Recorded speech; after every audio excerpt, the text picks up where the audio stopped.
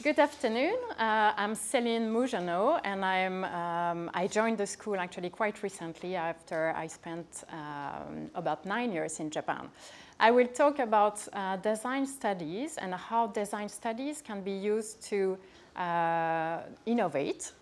In 1969, Herbert Simon wrote a book which is called The Sciences of the Artificial. And in design studies, we actually consider it's the birth of the field. Herbert Simon is a Nobel Prize in economics, and he worked in many different fields: AI, decision-making, problem-solving. He was talking in '69 about global warming already. So he's one of the pioneers in the field. The field, design studies, is quite recent. But it has an impact on all types of businesses, as I will show today. So design studies is about looking at design as a process. So in Sam Cooper's talk before, we talked about the outcome of a design process, which can be batteries, for instance. Design studies is about looking at the design process from an idea to this type of outcome. So it can be batteries, it can be any type of artifact, it can be a system, it can be a service. So looking at this design process, we hope to understand how actually people design, and we wish to use this knowledge for improving the process. So in these two examples, so these are recent examples in companies at GE, General Electrics, on the left. Actually, GE used a new way of working, which they call that fast works, where they actually asked all their employees to work all together, so not in siloed functions, but all together to address a client need. And the key thing is about looking at the client need, even for people in R&D, for instance, which might feel a bit far away from the end users or the clients. So they asked all people in their companies to join projects in a non-siloed way and work together in a client-centric process. Deutsche Bank, in the same way, asked their employees to actually go through their customers' experience and use the services Deutsche Bank is designing for their clients, so that everyone in the company is actually aware of the user experience, the pain points in the customer journey, as we call it, and use that knowledge and the reflection on this experience for actually creating outcomes and services that would be useful for the clients. So in these two examples, what we see is that in any types of industries, design-based approach can be used. And we're interested in using this design-based approach in any type of field in which we want to innovate. So recently, actually, it's been shown that having a design mindset or following a design process favors innovation across a variety of industries. So this is, probably people in the back cannot read the references. This is the report, the yearly report from Boston Consulting Group about the most innovative companies. And so the study showed that these most innovative companies, like the 50 most innovative companies in the world, share some common points, which are actually about a design mindset and using a design-based approach. So these characteristics are, following a customer-centric approach. So as I described before, expecting that everyone in the company is actually having some interest in what the customer is experiencing, having an agile and cross-functional process, so having people from different departments actually addressing the needs of the customers all together, and other characteristics, but these are mostly referring to a design mindset and a design-based approach. In another recent interesting report, it was shown that design mindset actually has a business value and can increase revenue. So this is a report by McKinsey that was released a few weeks ago about the business value of design. And in the study, it was shown that across a variety of industries, so that was medical design of medical devices, retail, banking, and I forgot the third one, which was more like industrial field.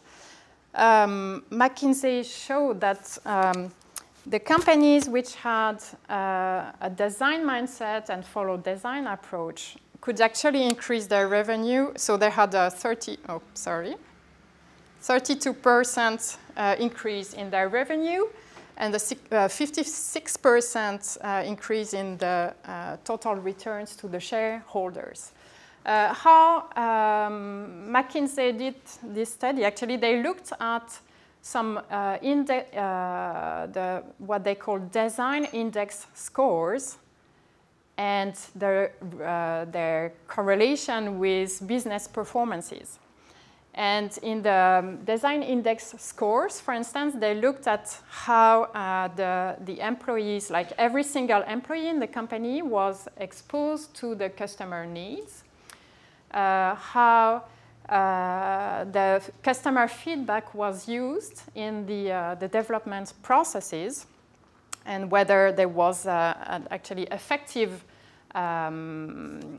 use of the customer feedback in all development processes in the company. So there was a strong correlation between a customer-centric approach and an increase in the business performances. Sorry. So what we see is that design is not only about designing nice sofa or fashion design and so on. Design is a process that can be used in any type of industry, and this is what we are actually looking at in the school. And especially okay, there's something missing here, I will explain. We look at how design can be used in innovation processes, and to do that we study the socio-cognitive aspects of design. So it means how people collaborate with others when they design, what kind of vocabulary they use, what ideas they produce when we mix different functions in the collaboration, and so on. So we observe design collaborations. And based on these observations, we create tools that can support collaboration. So for instance, we look at how the collaboration with the clients, the end users, can be facilitated across disciplines, across functions in a company, and also across cultures when we are dealing with projects in different locations where people from different cultures have to collaborate. So here you can see an example of a project we did with a global leader in beauty and cosmetic products, where we switched from a very linear process to design-based process. So the very linear traditional process is that the marketing department would do a market research and send their data and their request to the design and R&D department, and then maybe test it with the end users. In a design-based approach, it's more circular and across functions. And for instance, we organized open innovation meetings where people from the marketing, R&D, design departments, and the final users would meet together and actually generate ideas together. And this is, so through this process, actually the company could generate outcomes and products that were actually what the end users wanted. Another project was about using virtual reality for supporting the collaboration between the designers and the end users through so we used a tangible interface to enable anyone without any technical skills, without any virtual reality skills, to actually change a virtual model. So it means even an end users without the engineering skills could actually make a representation of the product they wanted to have or to create. So these projects are all about innovation, which is the key thing in implementing a design-based approach for innovation. And this leads me, and these are projects done in collaboration with people in Japan and Europe, with different types of expertise, so design and innovation, cognitive ergonomics, and also companies with an interest in innovation activities. So I would like to conclude with a few questions related to design-based and design-led innovation and collaboration. Maybe we can discuss that in the Q&A session. How do you collaborate across functions and disciplines in your organization? Are you creating the right environment for collaboration and growth of empathy? So empathy towards your end users and customers. How do you involve your end users, customers in your projects? Are they joining your innovation projects early in the process? What if you could envision futures together with your end users and customers?